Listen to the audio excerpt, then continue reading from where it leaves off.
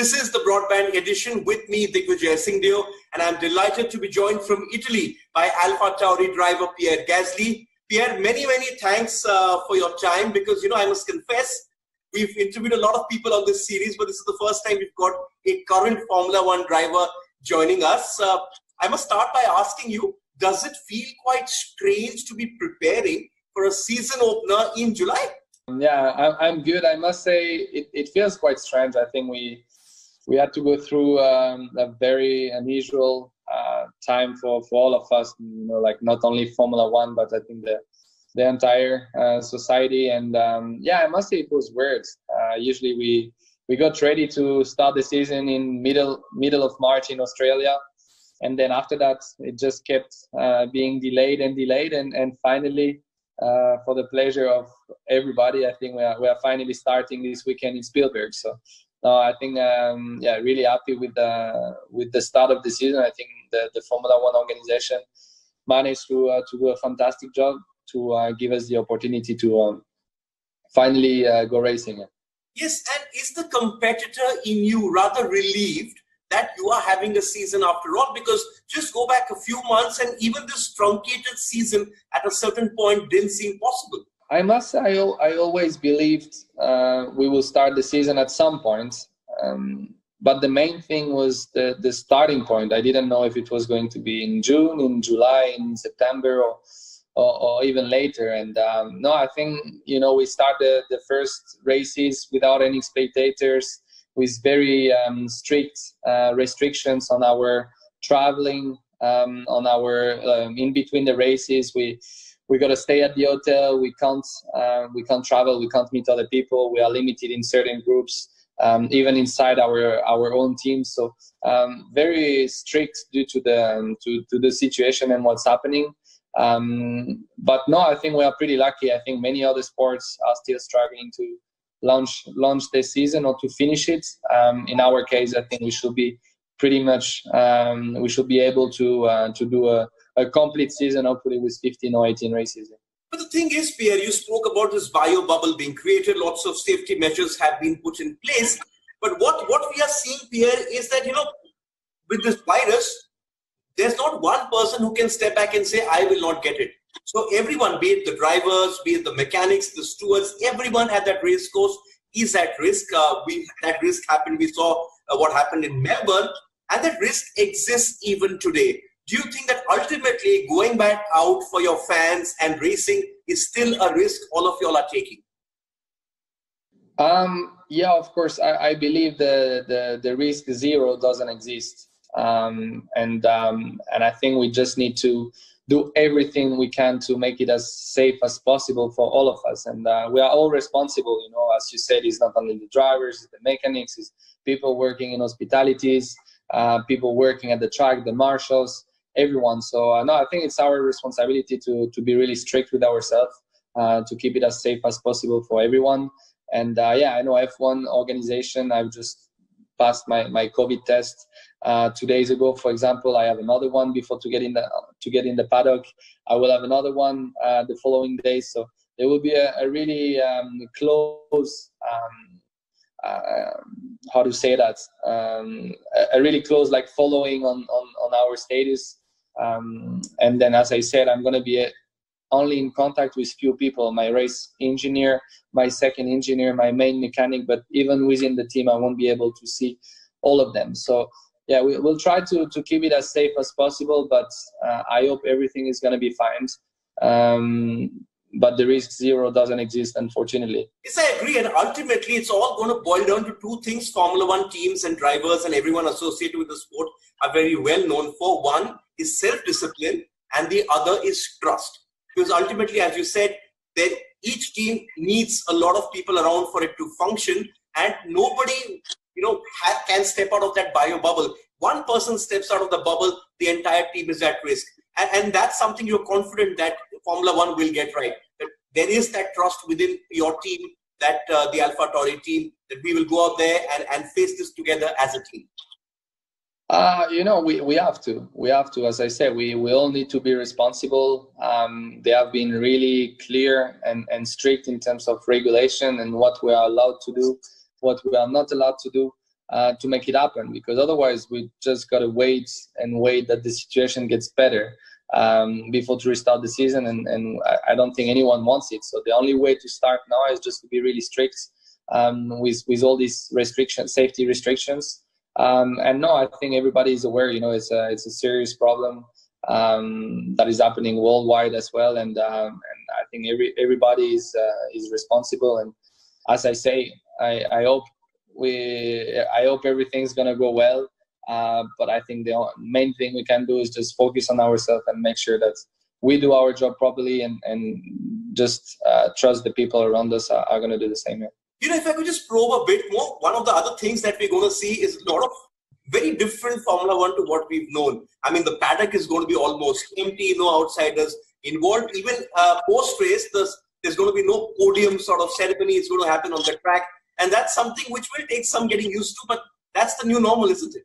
I still didn't see it, so as it's gonna be the first race, but yeah, I believe it's gonna feel different. That all the spectators you get on the track, we get usually between 200,000 and 300,000 people every race weekend, and it brings such an atmosphere, like such an energy coming to the track, doing the parade before the race.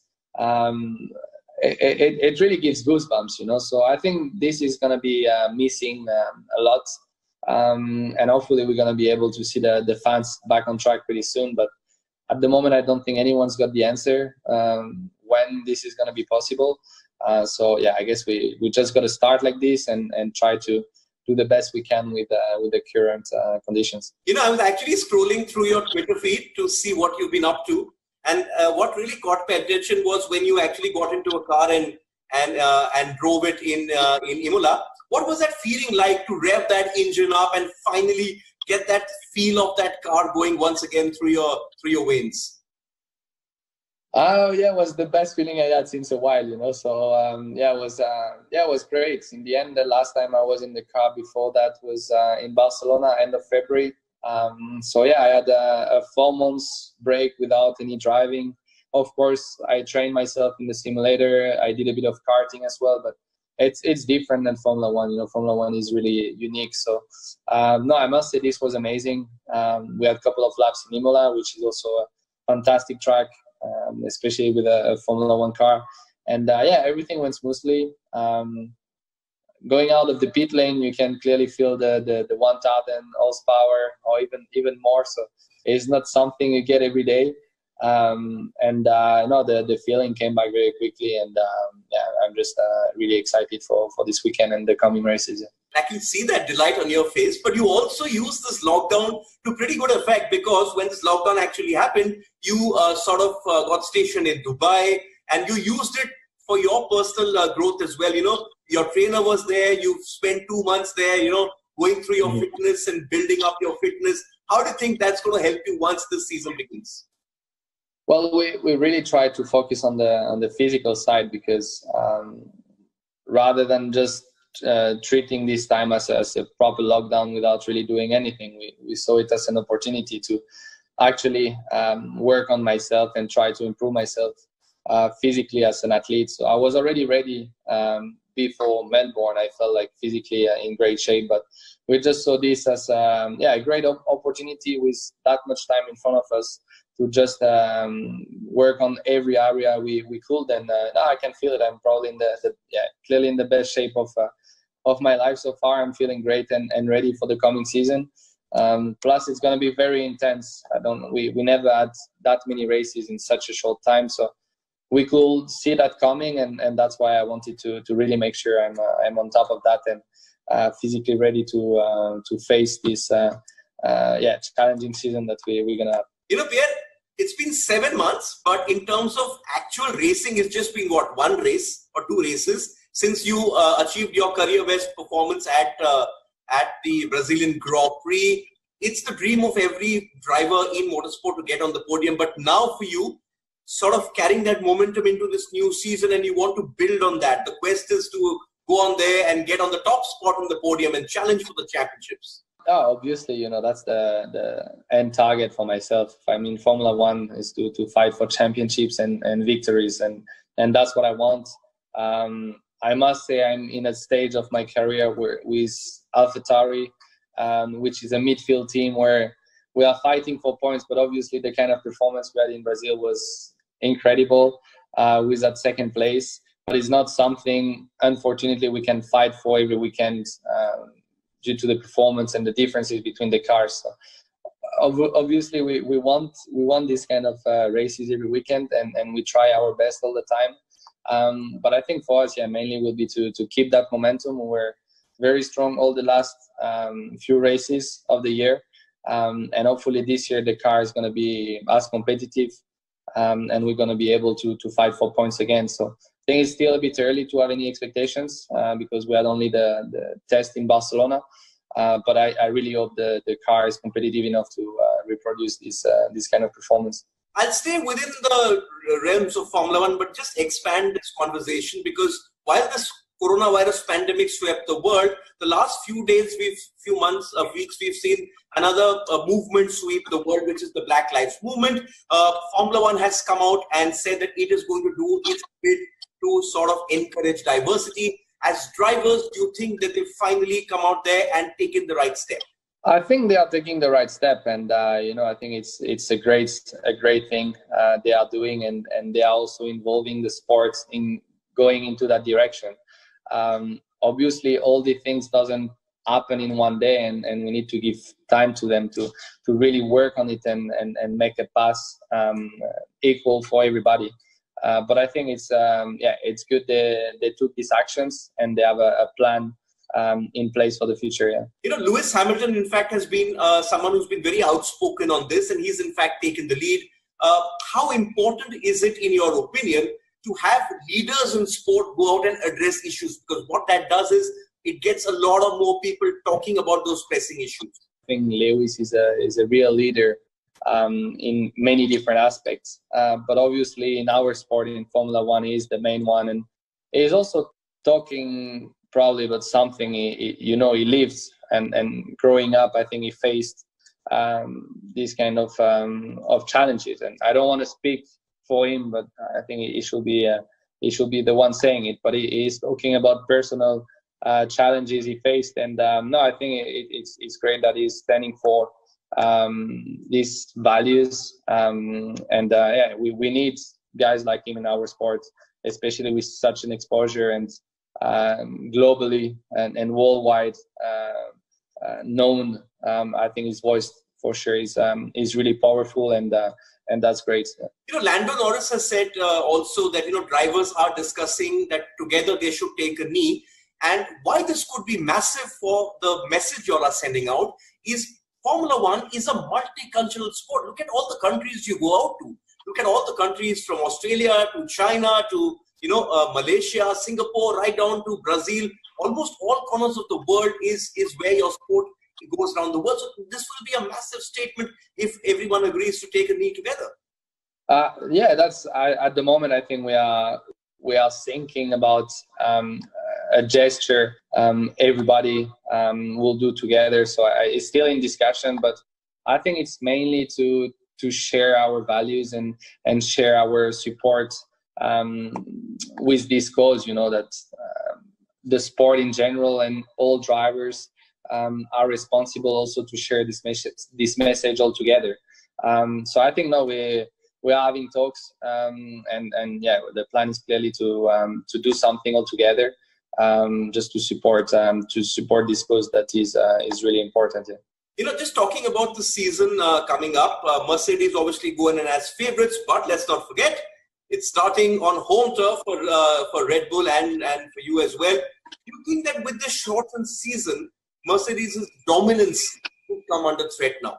Yeah, I never like to talk before we actually race, and I think Mercedes has been so strong and really impressive over the last few years. And even though this happened and these periods may change slightly the order, I still think they're going to be on top. And I think Lewis is probably going to go for a 7th world championship.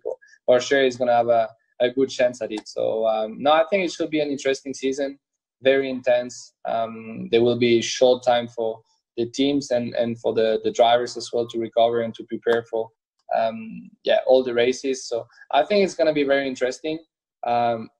After to already say who is going to lead, who is going to win, I think we need a couple of races to have a better look at the overall competitiveness of everyone. Obviously, and it's as you rightly pointed out, it's difficult to predict, especially when we waited so long. But the interesting point here is that we've got the start of the season. We don't know what's going to come in the second part. There's still a lot of unpredictability.